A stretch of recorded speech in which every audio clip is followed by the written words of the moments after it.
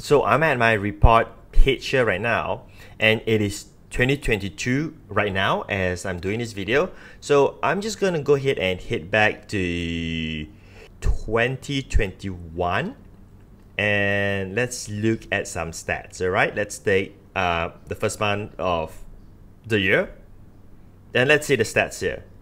So every day that's an email goes out, like 31st of January 2021, there's 545 email goes out.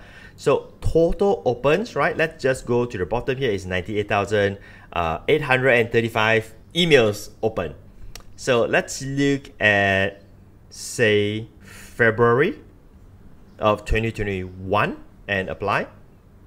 So let's see the total opens. 114,000 opens. Now imagine that you have 100,000 of people who opens the email.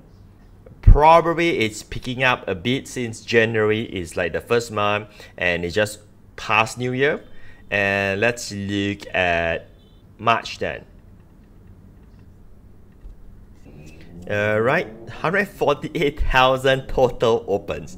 Now, if we average it out, we're looking at about, say, 100,000 total opens a month, and multiple that by 12 for the entire year. That's over 1 million emails open.